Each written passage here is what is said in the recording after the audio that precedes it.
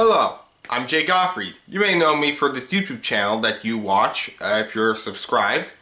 If not, you probably know me for my other things, such as my list of accomplishments that I will think of. And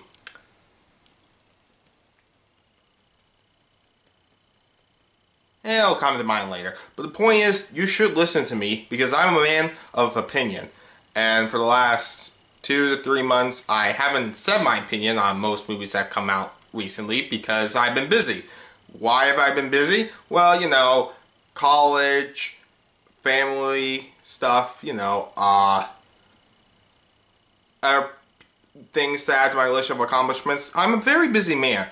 But even though I am late to talk about most of these movies, I feel like that, you know, if I want to get back into doing weekly reviews, which usually in general they're always like a week after the movie comes out, but because there is so much I miss in the last few months, and I do want to get back to things, I shouldn't leave out some movies that I think would be on my best or worst list.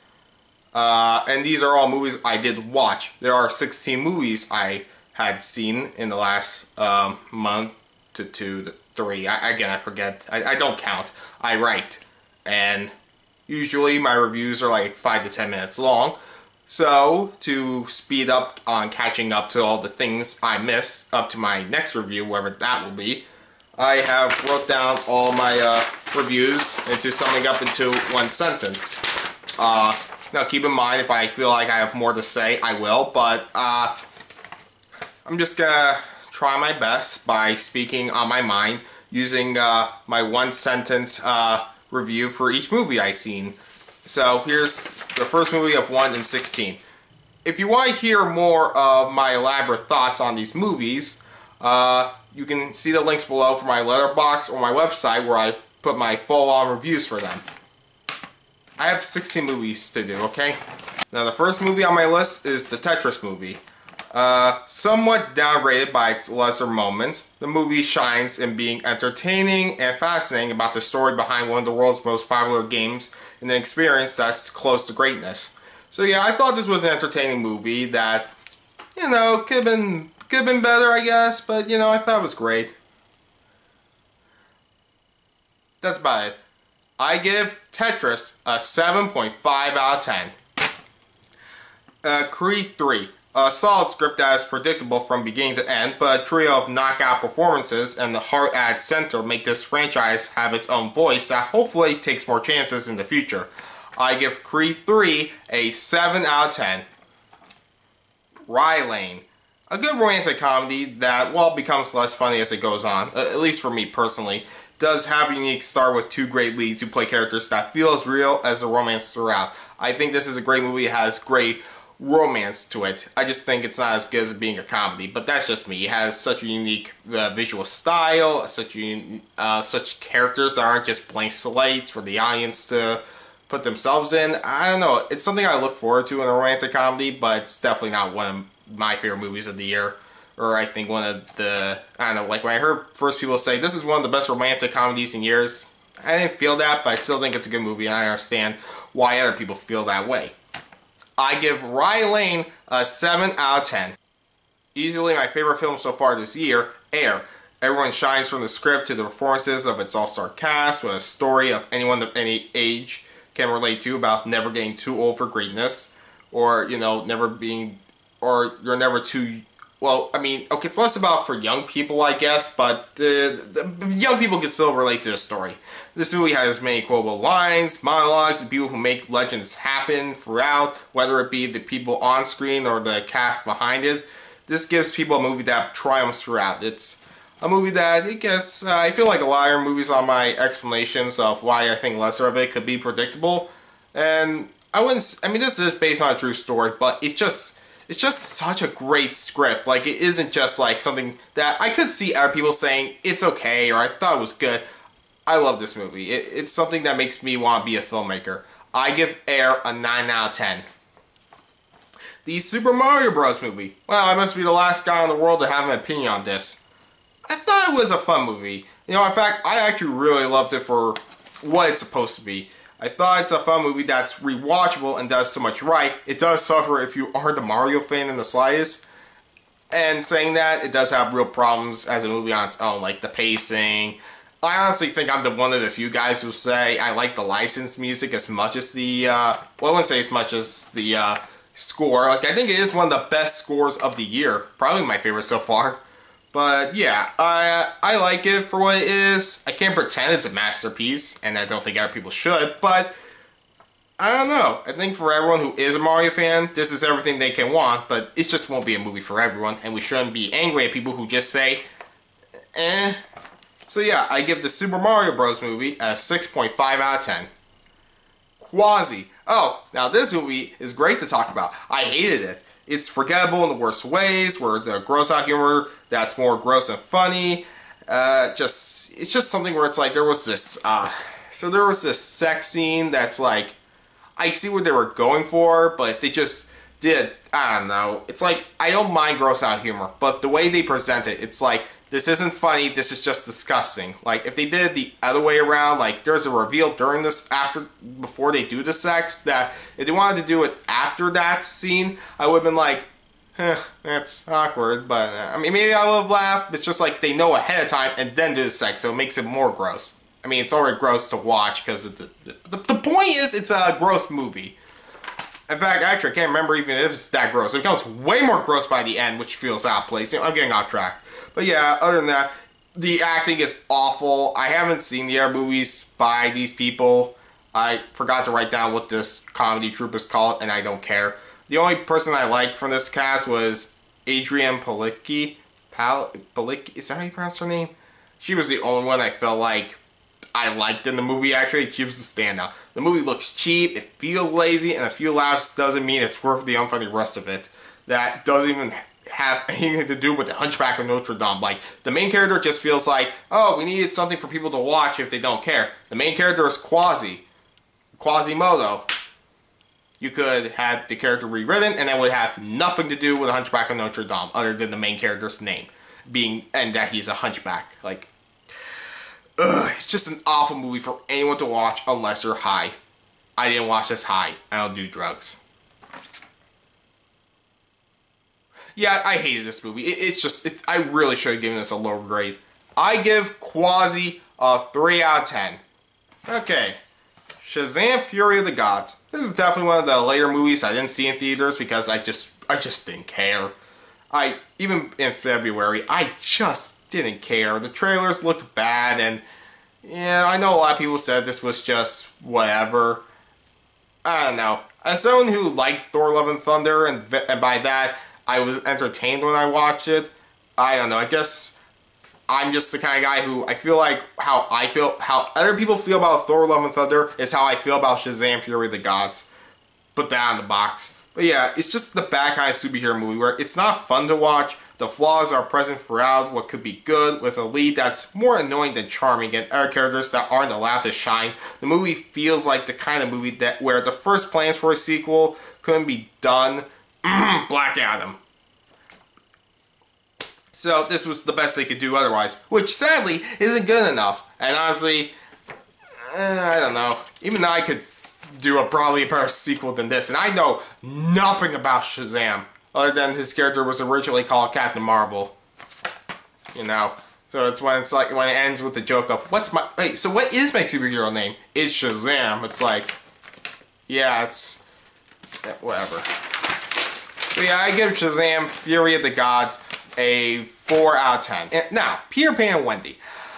So for the Little Mermaid remake that's gonna come out soon, I mean, I can't pretend like there aren't actually people who are racist and just hate the actress playing Ariel because she's black, and people think that's why people aren't looking forward to this. I will say, I think I'm one of the few people who will say, we're just sick of Disney live-action remakes. Seriously, this movie is coming out a month before that movie comes out, so I'm sorry if it seems like, you know, that's the whole reason why, but come on, I can't be the only one alone saying that's why people are looking forward to this. Maybe it's good and will surprise us, I don't know. Until then, here's my thoughts on Peter Pan and Wendy, if you even knew this came out on Disney+. It's a mediocre at best movie that offers good ideas to the story Peter Pan, but lacks its own identity and just becomes another Peter Pan movie that looks great visually, but other than Jude Law's Hook, who like really gives a great performance. And in fact, I forget he plays Smee. He's like a good comedian. I was like, oh, I didn't know this. Jim Gaffigan, that's it, Jim Gaffigan. That's how I say his name. Where is I? Oh yeah. It's just the only thing that makes it worth watching, because compared to other Peter Pan movies or on its own as a movie, it's just a mediocre to below average movie. I give Peter Pan and Wendy a 4.5 out of 10. I can't remember if this is the lowest rated movie I've done this year. I hope not. As I like what the people who made this movie were going for, but my god, it was so insufferable. It's terrible with only the movie Clock is what I'm talking about. Clock is a terrible movie with a goodly performance, keeping it afloat from being at the bottom of the barrel, with confusing world building, good ideas, or amateur execution. Like, there's scary imagery that on its own I think could work. It's just when it does a movie that's this dumb, it just doesn't work. It feels try hard. And speaking of dumb, it's just the characters are so moronic when it's like, in other horror movies where the characters are dumb, these characters shouldn't feel this dumb, and it makes it so hard to watch. It keeps it hard to get through, making me, the viewer, feel like an idiot for watching it. It's just a dumb movie. Everything it does is dumb. I hated this movie. I was actually one of those things where it's like I knew nothing going in, or I knew the premise, but I didn't watch a trailer or reviews, and then I saw reviews and people were like, they really like this movie for its message. And I'm not saying the message is bad. Like, I get it. I'm not someone who will shame someone else if they don't want to have children. I'm only 19, so obviously I don't have enough experience in life for, people to talk to me about that. But what I'm just trying to say is, well, it's a good message I can get behind. I'm not going to praise a movie just because it says something that does a terrible job doing it.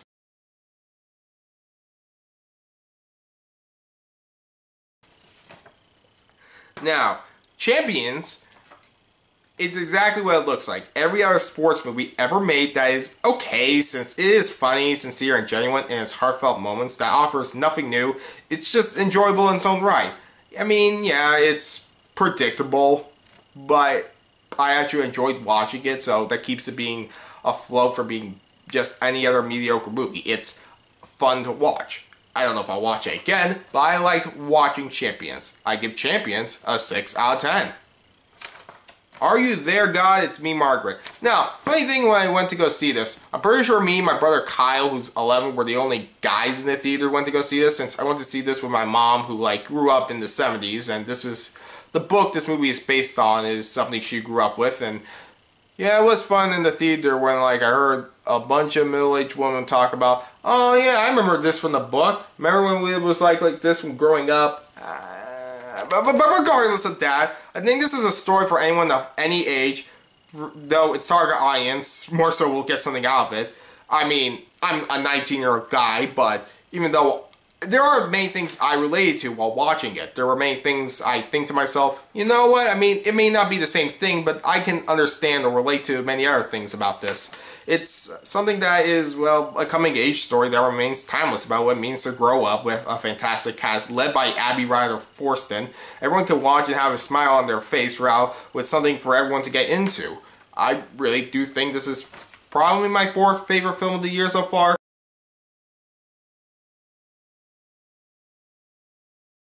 My 3rd favorite movie, behind John Wick 4 and Air, is Guardians of the Galaxy Volume 3.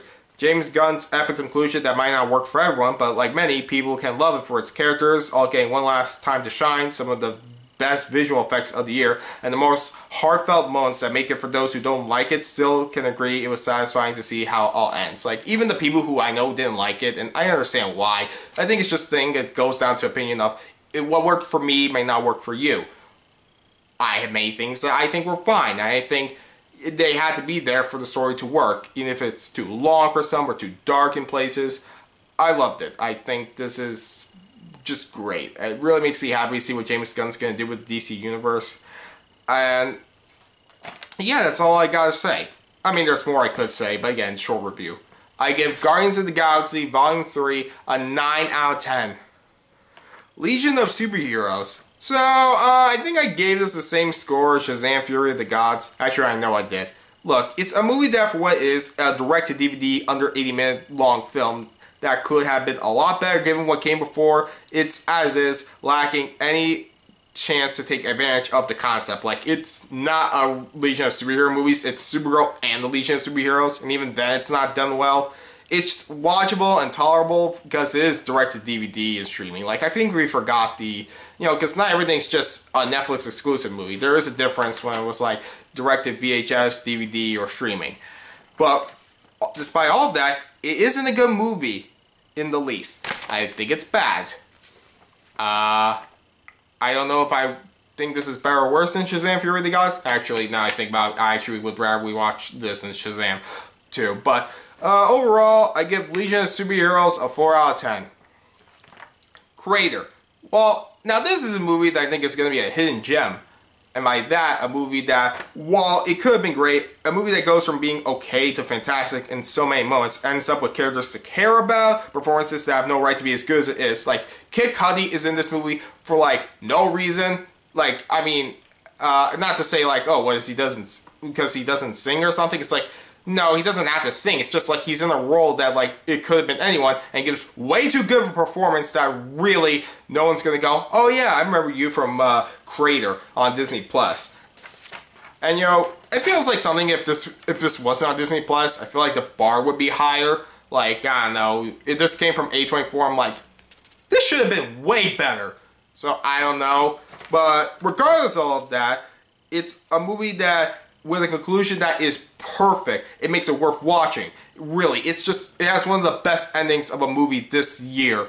It's something that's held down by bad visual effects, and it did kind of feel like it needs a rewrite to take a movie that could have been great, not just be good. Because it's good. Like, I mean, it's like, I don't know, I could make a sandwich that's good, and it's like, I could make a new sandwich that's great, but I'm satisfied with what I have. Aiden, I don't know. Look, all I'm just saying, it's a movie worth watching that takes chances in many places I don't think most Disney movies would. Granted, this wasn't meant to be a Disney movie. It was going to be something by Fox, then Disney bought Fox, you know how it goes. But overall, I recommend watching Creator on Disney Plus. If they made more movies like this for theaters, we could have something like On Par with Holes or Stand By Me.